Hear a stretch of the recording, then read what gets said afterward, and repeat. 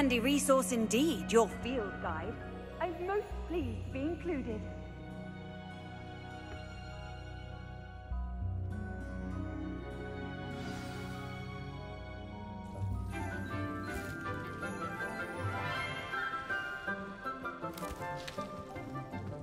Good morning, Professor Garlick. How wonderful it is to see you again, Lenora dear. Oh, here. You'll need these for today's class.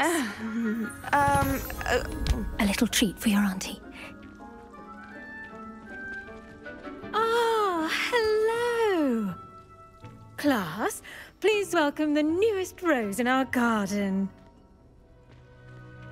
We do look forward to growing together. How thrilling it is to have everyone back together again. This year will be filled with enchantment and excitement, but the most important thing cultivated in herbology is knowledge. The prudent herbologist is no more afraid of the venomous tentacula than the bouncing bulb. Now then, today we will be acquainting ourselves with the mellifluous tuber known as the mandrake root. Accio.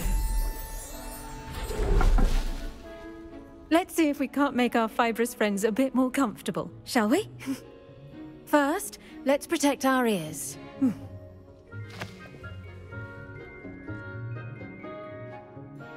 Now, everyone, grip their mandrake by the tendrils and give it a firm tug.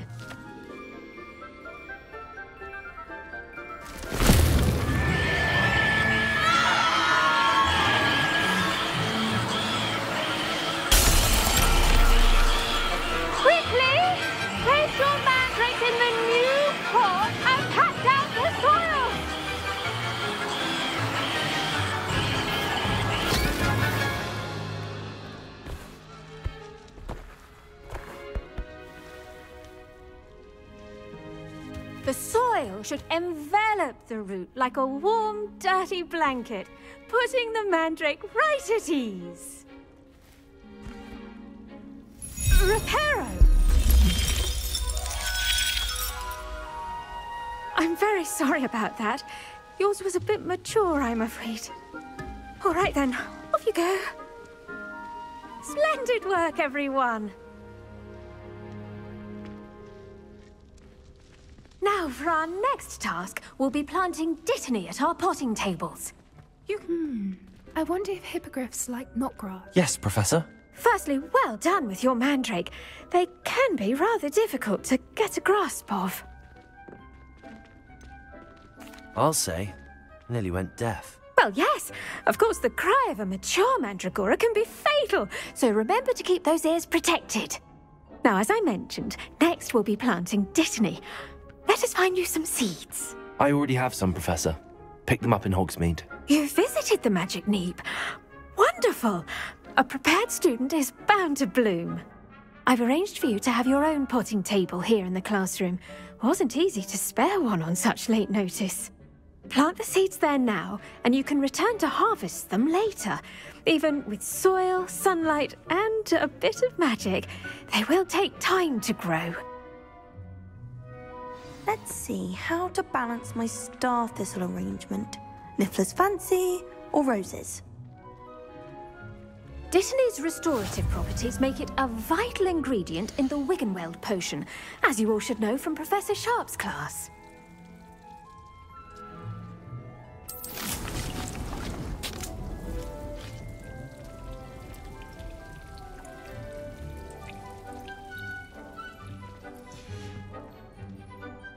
Done!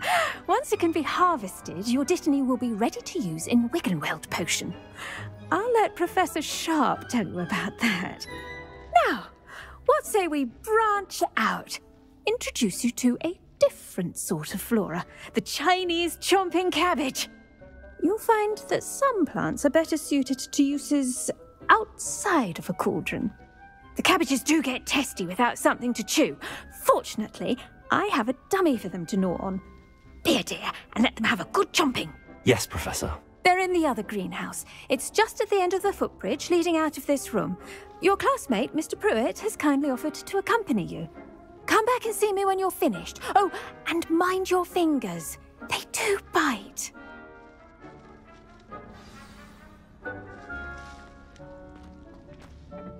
Hello. Saw you on your way to Hogsmeade the other day. Nice to meet you. I'm Leander. I'll be showing you the Chinese chomping cabbages. Up these stairs will take us there, but you'll leave. Revelio.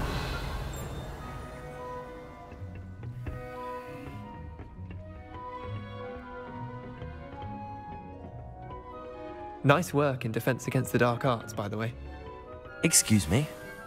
Your duel with Sebastian! And he's good. Thinks he's really good. But you outright slaughtered him. It was brilliant. Oh. Well, thank you. I nearly put Sebastian in his place myself. I mean, I would have, if Hecate hadn't stopped me. Didn't she stop that dragon skull from crushing you? Typical Slytherin trick, dropping a dragon skull on someone during a fight. We Gryffindors fight with honor. You know that, of course. Here we are, home of the Chinese chomping cabbage. Go on, grab a few of those cabbages. Just mind your fingers. Now, see that dummy? Just toss the cabbages at it, and they'll do the rest.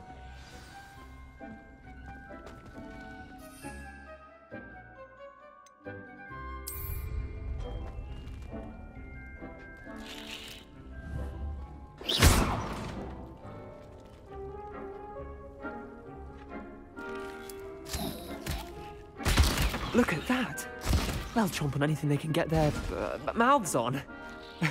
Mum planted some in her garden last year to keep the gnomes out. Did save her the de-gnoming, but they left her honking daffodils in tatters. Vicious little bastards, aren't they? My kind of plants. Not like stupid booba tubers and bouncing bulbs. The kind of plants that just have your back in a fight. Not saying you can't go it alone, but, well, imagine that wasn't a dummy.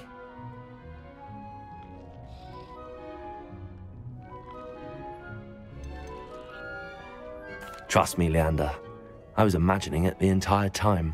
You were? I mean, of course, you're, not someone to be trifled with. I see that. Dogweed and deathcap has more of them, if you're keen. Other plants too. Ones your parents wouldn't plant in the garden. You get the idea. Anyway, we, probably ought to head back to class. Take your time. I'll see you back in class.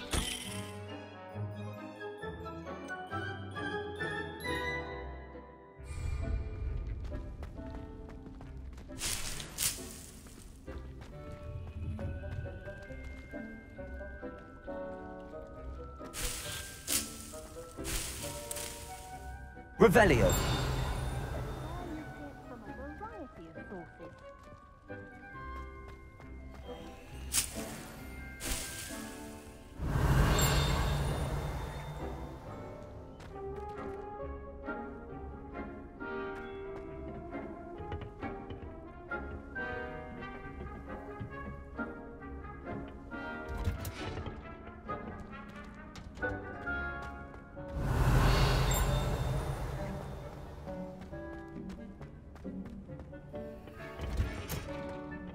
That helpful reminder as to why we should always wear our dragon hide gloves, I shall end our lesson here. Terribly sorry, Mr. Clopton. I tended to the Chinese chomping cabbages, Professor. Remarkable plants, aren't they? I hope they weren't too much trouble. Oh, don't see any bite marks or missing digits. And good, as you do seem to be quite green-fingered. Oh, I'm eager to see your skill in the soil continue to blossom. Magical plants have so much to offer. I'm eager to learn more. I'm glad. Herbology is a bounteous subject. Tend to your garden, and it will tend to you. Well, I suppose that's everything. Do come by for a chat sometime. I so enjoy checking in with my new students.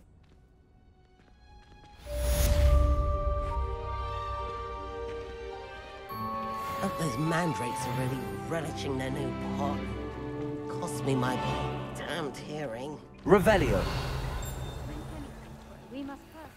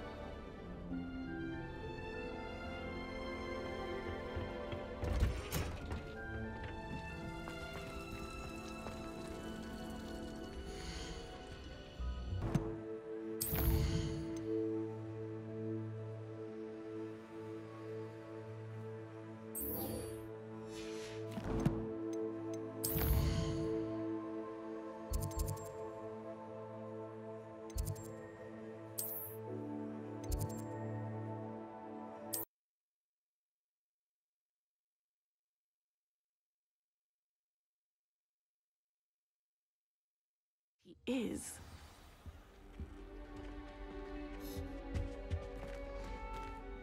I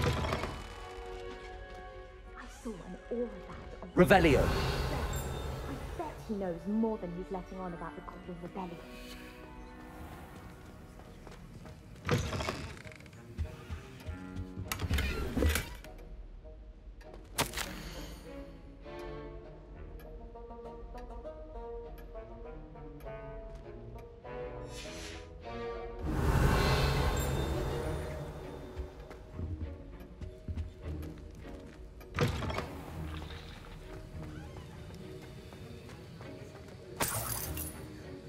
Revelio.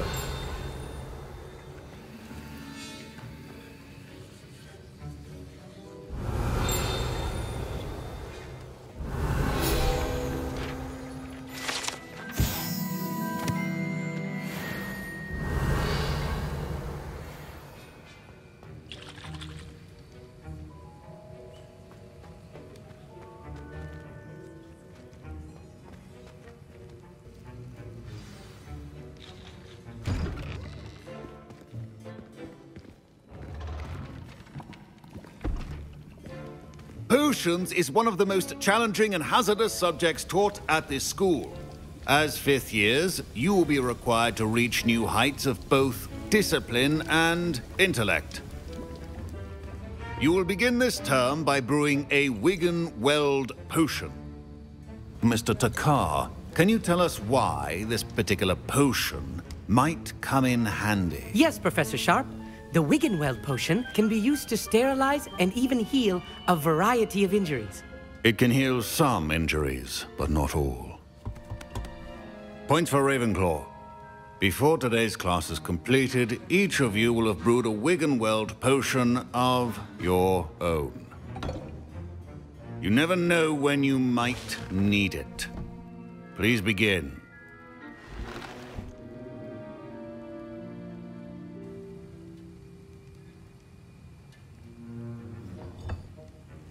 Use a strong, even motion when crushing your ingredients. Please be meticulous when adding powder to your potions.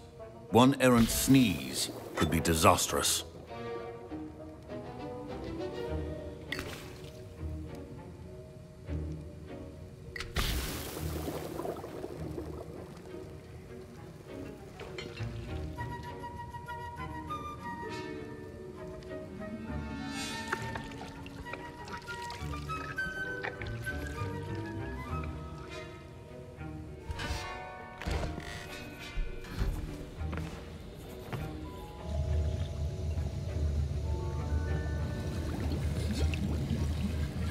I see most of you have not forgotten how to stir.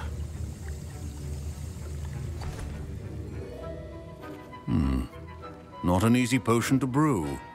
Well done. And from what I hear of your recent exploits in Hogsmeade, you'd also do well to practice brewing the defensive Edurus potion. Professor Weasley had you acquire the recipe from J. Pippins, correct? Yes, sir. Good. For the moment, you can find the ingredients you need in my office. But in the future, you'll be expected to provide your own ingredients.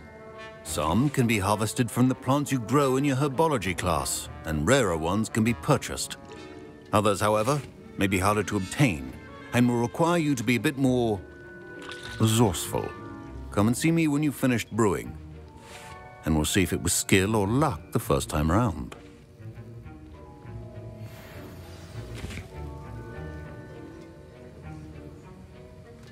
My parents considered keeping me home from school this year after the rumors of a Did I hear Professor Sharp say that you have permission to go into his office? He did say that. He wants me to get more ingredients to brew another potion. Brilliant! You, my friend, have been presented with an extraordinary opportunity. You remember me, don't you? Gareth Weasley. Ah, yes. We met in the common room. Listen, anyone with a troll-sized brain can brew an Edurus potion. I'm working on something that's certain to be spectacular. I'm just missing one tiny last ingredient that will add that extra spark. I suspect that's where I come in. You're as clever as I'd hoped. I simply need a single Fwooper feather. As you'll already be in Sharp's office with his permission, perhaps you could grab it for me. I'll get you the Fwooper feather, as long as you're certain Sharp won't miss it. I assure you he won't. Fwooper feathers aren't that valuable. Wait until you see what I'm brewing. Hurry back to me when you have the feather.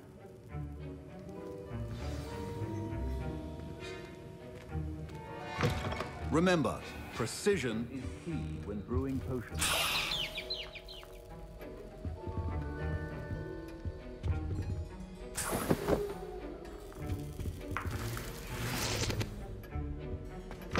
A well-prepared witch or wizard always has a few potions on hand. Here's the Fwooper feather you wanted. Brilliant! Thank you! This is going to take a moment to brew. You should get back to brewing your Edurus potion, and I'll tell you when this concoction's finished. Should you chop the Dittany or crush it? The wrong answer could result in the unfortunate loss of your eyebrows.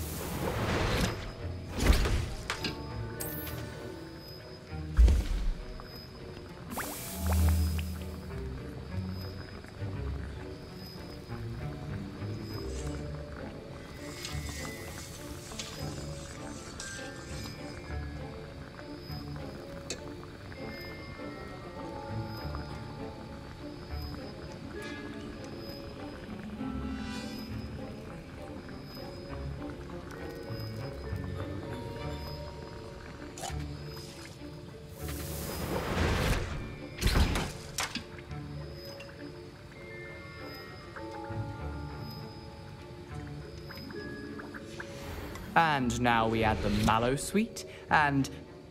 That's odd. What's happening? Wait, it's not supposed to... Ah! Get it! Not again. Oh! Dragon tongue! What happened? Well done, Gareth. What now, Mr. Weasley? Sorry, Professor. That'll be points from Gryffindor. Again. Mr. Weasley did not do this on his own. His accomplice will answer to me as well. I brewed an Edurus potion as you asked, Professor. I'm surprised you had the time. You seemed rather busy helping Mr. Weasley brew chaos. I'm not sure what you're talking about, Professor. You will not earn favor with me by failing to take responsibility for your actions. I suggest you heed my warning. As for the work you did today at your own cauldron, I will say you've done well. I confess I was skeptical, given the advanced nature of this class and the fact you're a new student. I'm glad I was able to meet your expectations. A rare occurrence. And you do well to remember that you're not a potions master quite yet. In addition to having a solid grasp of how to combine various ingredients, you should gain an understanding of the ingredients themselves. Pay particular attention in herbology. The plants you nurture there are often essential to the potions you brew here. Now, I recommend that you find a safe location in which to practice brewing. You cannot leave a hot cauldron simply anywhere. That'll be all. I think each of us has had enough excitement for one day. Class is dismissed.